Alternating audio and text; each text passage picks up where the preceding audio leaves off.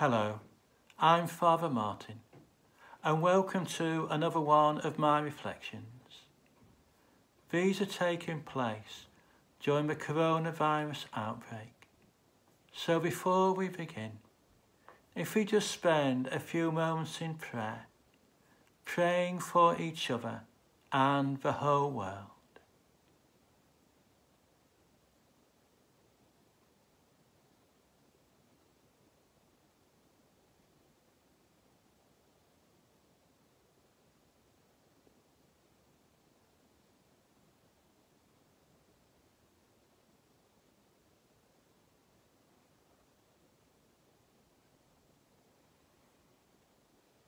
Our reading comes from the first reading of today's Mass, and it's from the first book of the Kings.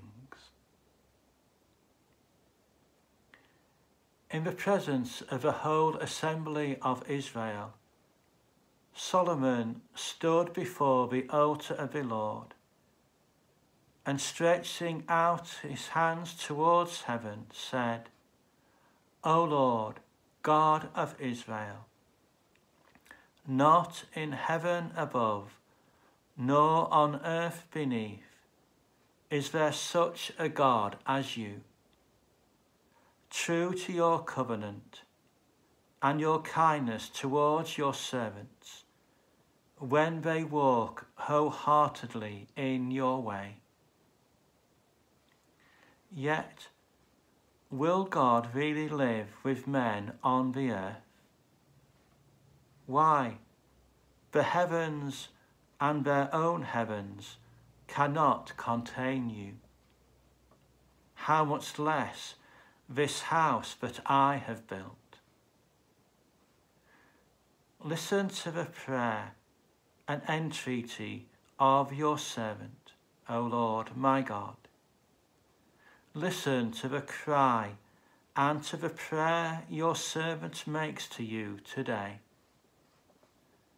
Day and night, let your eyes watch over this house, over this place of which you have said, my name shall be there.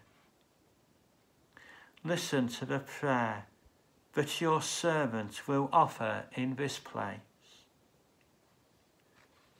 Hear the entreaty of your servant and of Israel, your people, as they pray in this place. From heaven, where your dwelling is, hear, and as you hear, forgive.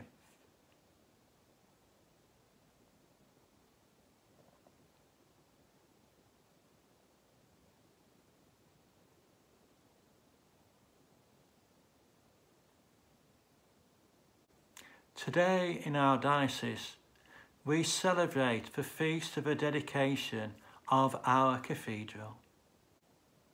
Quite a few years ago, it was closed for some time for reordering.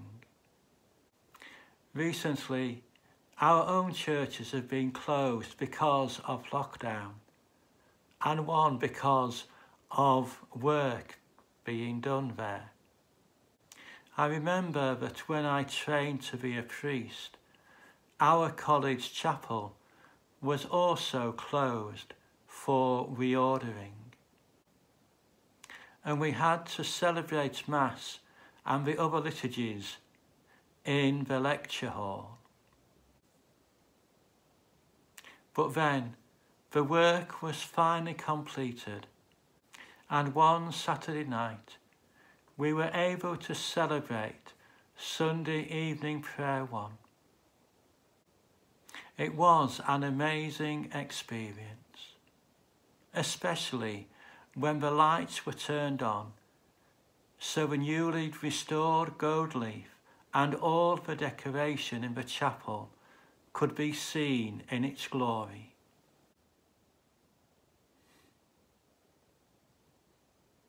In the reading we've just heard, Solomon is praying in the magnificent temple he had built for the Lord. But it's as if, having built this magnificent temple, he comes to the realization that obviously God cannot be contained in it, because God is God, and God being God is everywhere. And yet, God chooses to be contained in a sense. In our churches, he's present in the Blessed Sacrament, but he's present too in us, as we are temples of the Holy Spirit. And when we reflect on that, it can be quite overwhelming that despite our own unworthiness, God still chooses to dwell within us. And the more we allow God's power to work within us, the more our lives will be transformed, and who we are and what we do will be more beautiful than any church or temple. May Almighty God bless you, the Father and the Son and the Holy Spirit. Amen.